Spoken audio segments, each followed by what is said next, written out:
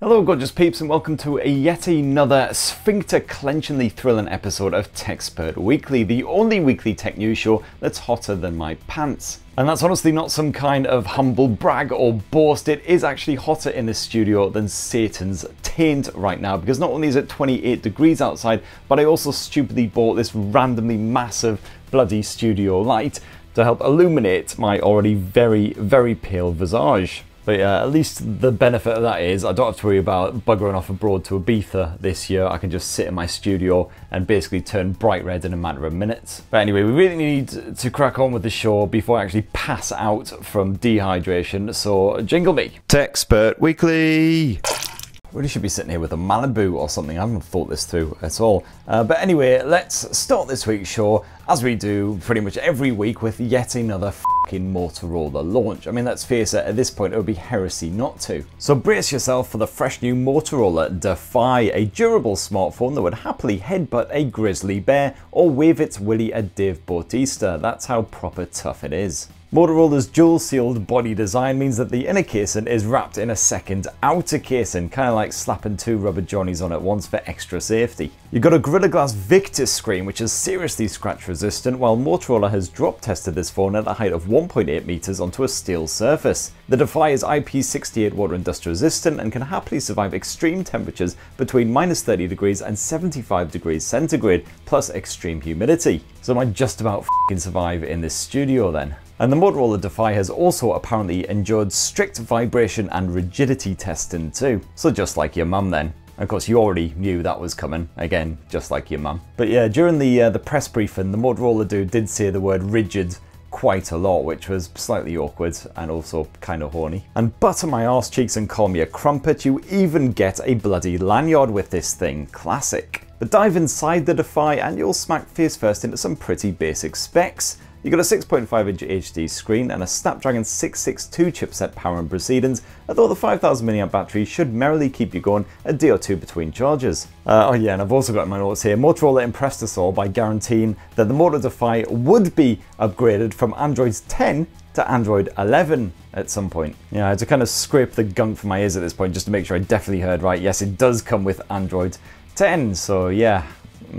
If you're hoping the Motorola Defy is going to ever get an upgrade to Android 12, well, you're probably shit out of luck unless you're very patient, but Motorola is guaranteeing 3 years of security updates at least, and you do have full support for Android Enterprise as well. As for the camera, you got a 48 megapixel primary sensor with that usual quad pixel tech for 12 megapixel photos, plus 2 megapixel depth sensor and a 2 megapixel macro lens, my favorite, woo! And the Motorola Moto Defy will cost you 279 quid here in the UK, and your choices are black and green.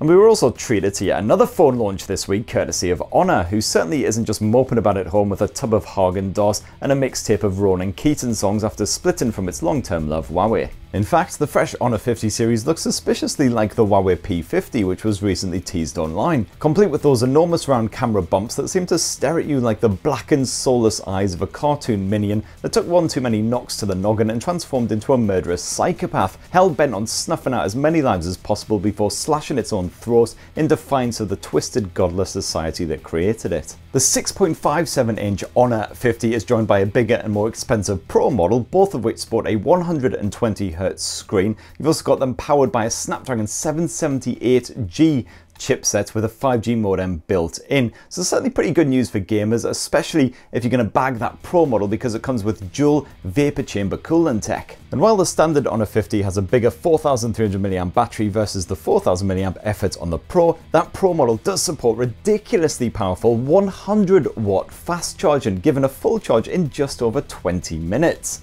Mind, the Honor 50 ain't exactly a slouch here, with 66 watt fast charging also supported. As for that slightly terrifying camera tech, where you've got a 100 megapixel primary camera sensor, you've also got an 8 megapixel wide angle camera, a 2 megapixel macro camera, and a 2 megapixel depth sensor obviously. But of course the best news is that Google services are A-OK here on the Honor 50 phones because of that Huawei split, so you've got Google Play support, all that good stuff, no worries. And if you're tempted by an Honor 50 handset, well, both the Honor 50 and the Honor 50 Pro are available in a handful of different color choices, including a shiny bright red and green. Only available right now in China, but will be emerging here in the UK very shortly, as well as other areas too. So lotion at the ready, full unboxing and review coming at your face. But was that all this week for the tech shenanigans? Was it bollocks? Because we also saw a launch from Monvoy, the fresh new Ticwatch E3 Wear OS smartwatch sporting that same beefy Snapdragon Wear 4100 chipset as found in the Ticwatch 3 Pro. And by Ticwatch 3 Pro, I of course mean the Ticwatch Pro 3. I kind of f***ed that up, but can I be bothered to re-record it?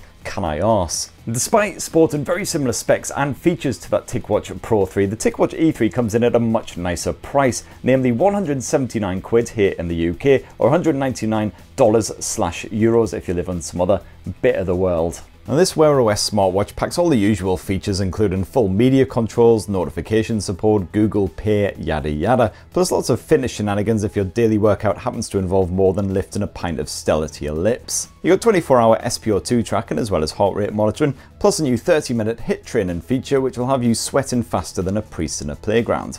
The Ticwatch E3's workout mode supports 20 different types of exercise. I didn't even realise there were that many, as well as all the usual sleep tracking, stress tracking, all that good stuff. And that 32-gram plastic frame is proper light, but seems durable so far in my testing, while the silicone strap is also comfy for intensive exercise. And the Ticwatch E3 is water resistant, so you can take it for a paddle, no problem. And the Ticwatch E3 also boasts a built-in microphone and speaker as well, so you can directly interact with the likes of the Google Assistant. Is it hot in here, or is it just me? According to Wikipedia, Hot in Hera is a song by American rapper Nelly from his second studio album Nellyville. Yeah, that is indeed a Nelly classic right there. It's getting hot in Hera, so take off your pants. And the performance has certainly been smooth so far from the Ticwatch E3, just in the few days that I've been testing it out. And the battery life's okay, not too bad. You'll just about stretch through 2 full days if you're not using all of the features, not hammering that exercise stuff non-stop. And that is with the always on display active as well. But this isn't the final retail model, this is a prototype model, so I don't want to give it a full in-depth review. But yeah, if you want a lovably light Wear OS device that's absolutely packed with all of the features you could possibly hope for with a price that won't absolutely skint you, then it definitely is worth a look. And last up, before I go have a nice lie down in front of a bin lorry, this week also saw the launch of the new Beats Studio Buds, some noise-cancelling true wireless earbuds that won't actually force you to take out a second mortgage. In fact, they cost just 130 quid here in the UK, the same as the Huawei FreeBuds 4 and a bit cheaper than Samsung's efforts. They certainly look good for the price, very compact, and early reports reckon that the sound quality is very good as you would expect from Beats, but you do have to contend with some dodgy issues like a ropey transparency mode that doesn't really work and a lack of proper in-ear detection. And I might try and review them at some point, but frankly I've had enough true wireless earbuds stuffed in my head to last me a lifetime, so I might just pass on that one if that's alright. And that's seriously about all the news I can friggin' cope with right now, because I do feel like my brain is starting to boil inside of my skull now. So that means it's time for the part of the show that's about as family friendly as the annual Teabagging Olympics. It's viewer comments. Viewer comments. So we've had some great feedback on last week's episode as usual, of course. So Moo S, or Moose, says, just in time for my lunch break, I was worried I'd have to eat in silence. To which Jim replied, sometimes silence is golden. True. But of course it's not breakfast time everywhere in the world when TechSpert Weekly goes live. So Ataku Injuri says, just in time for my dinner. Good thing I got to watch something posh while eating. Not quite sure, but like posh? Are you sure you actually watched the show and you didn't just like watch the adverts and then click on something else? I think I've only been called posh once in my lifetime, and that was when one of my Macca mates up north caught me putting mayonnaise on my chips, which I got a bit of a taste for some reason. He basically said, scrape that off and smother it in gravy, otherwise just piss off to London and never come back. And if only you could see me now wearing coats in winter and drinking craft beer like a proper southern c***. Next up, David says, great content as usual, Chris. With Keeping Up the Kardashians finished, are we going to be treated to standing around with the spurts instead? Is it really finished though? I mean, come on, I can only imagine it's really done until those oxygen stealers run out of cash for their island orgies with other celebrity cockwombles, and then all of a sudden it's straight back at it again, fresh new season, what a treat. I pretty much guarantee it's going to go on for a good few more seasons. I mean, let's face it, the last one's probably going to be all of them about 50 years in the future in some posh retirement villa place in LA, all desperately trying to stay relevant while also desperately trying not to empty their bowels every time they fart. And oh yeah, last week I also bizarrely had to emphasize the fact that I don't endorse murdering orphans in their sleep and then harvesting their organs from their still twitching bodies in order to fund my tech habits, naturally. And Phil says, thanks for clearing that up. I was of course genuinely concerned about the potential for an uptick in orphan killings.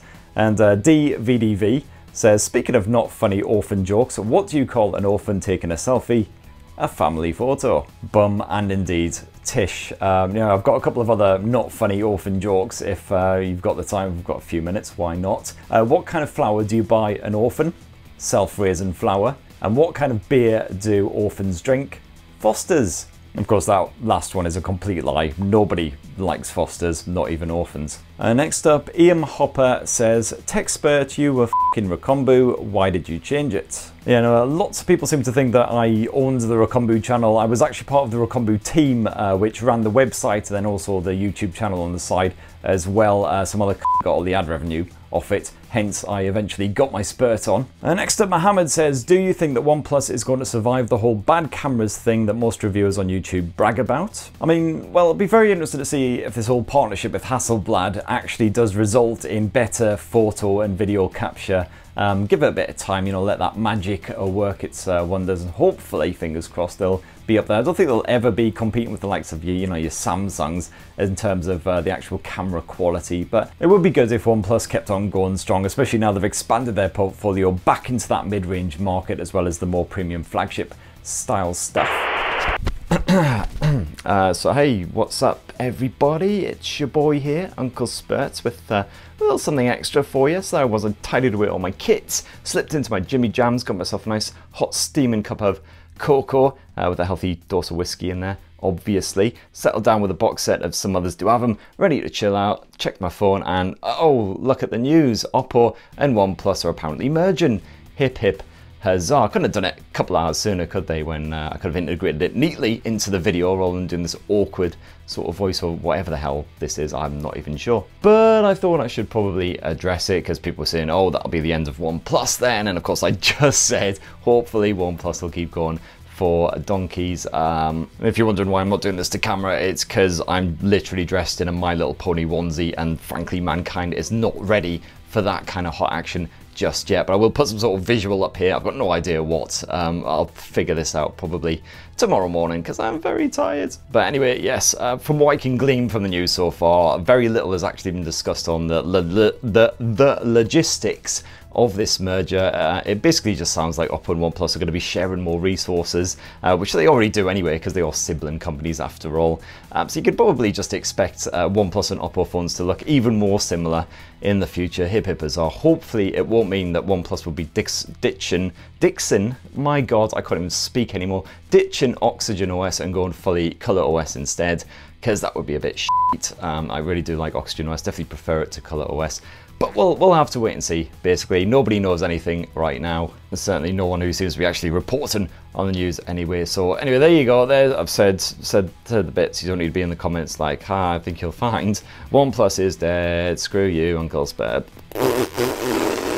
Right, back to the show. Next up, Baldy Head, a man after my own heart, or Shiny Skull at least, says, I had to look up who Freddy was, as it was Rod, Jin and Matt when I was a kid, and then another chap replaced Matt after he left to shove his hands up Sooty's bum. That is absolutely scandalous. I had absolutely no idea that Freddy left the band, and then Rod and Jin were apparently seeing other men afterwards as well. The harlots. Next up, Hennick says, still waiting on you to drop a YouTube studio setup, Uncle Spurt. I did actually do a sort of Swedo studio tour of sorts in another Techspert Weekly episode. The reason I haven't done a proper studio tour like other YouTubers tend to enjoy doing is because my studio is literally just this corner of our old converted garage, which is basically turned into a massive crap dump. But you know, I do have the gigantic light now, so that's lovely. Next up, Bry says, trust me, I was iffy about deep fried Mars bar, but it's so good. Yeah, no, I don't know, there's something about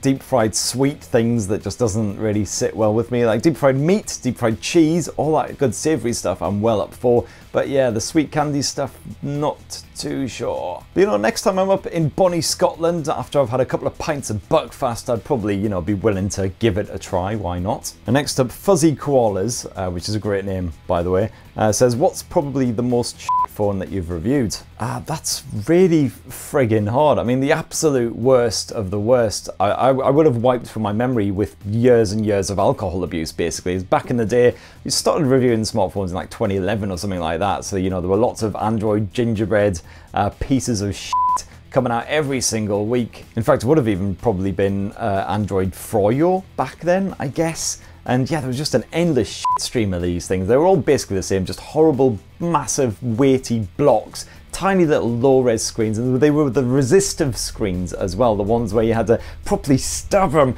as hard as you can for them to actually register anything. Which, to be fair, once you got absolutely fed up with them, was actually pretty damn good therapy. I also remember back in the day, of course, Samsung used to open its bowels and unleash a fresh, hot, steaming pile of Ace phone on us at least a couple of times a year, and they were always bloody dreadful. And Samsung has definitely never really been able to do budget phones particularly well, and that was just. And also back when Acer was in the smartphone game as well, some of those early models were about as enjoyable as testicle torture. And then of course you had some smartphones which were just hampered by terrible software, like the BlackBerry Z10, which was the first BlackBerry 10 OS smartphone, just not fun to use at all. And of course the Amazon Fire, who could forget? Jesus Christ. Although at least with that one, when it pissed you off, you could just press a button and then you'd be able to bitch and moan at an Amazon rep any time of the day. 24-hour support, great stuff. Particularly good at 2 AM on a Sunday morning. You stagger back home from the pub a bit wankered and feeling a little bit lonely. But anyway, I digress. And next up, Khaled says, I bought a OnePlus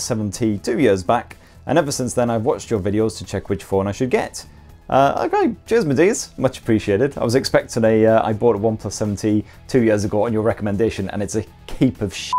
Thanks, asshole. Next up, WolfCub8 says, I'm thinking of getting a new phone. Should I get the OnePlus Nord or the CE version, the Core Edition, which I only just unboxed and reviewed? Leaning towards the CE because of the better battery life. Jesus Christ, lots of actual tech questions this week. I'm not used to this shit. I'm starting to get a bit of a sweat on here. I don't think it's just because of the fact that it's 35 degrees in here. With the Core Edition, you've definitely got better battery life on that thing. I struggled to get it lower than about sort of 25%, even at the end of a very long day. Lots of screen on time, so if you do spend a lot of time on your phone, that's great. Headphone jack as well, of course, if you're a big audio fan. But then of course you do have slightly lesser performance, but I did find it was fine for everyday shenanigans, even some light gaming as well. Has to be said though, the Core Edition's camera is very basic indeed. So I'd say it's basically a toss-up between what's your priority. Is it the camera or is it the battery life? Next up, Gavin says, as you love the Spurt Army, I do. Will you go to China and get the Xperia 1 Mark III for us, as it looks to have been released there? If not, can you just torpedo a bottle of Lambrini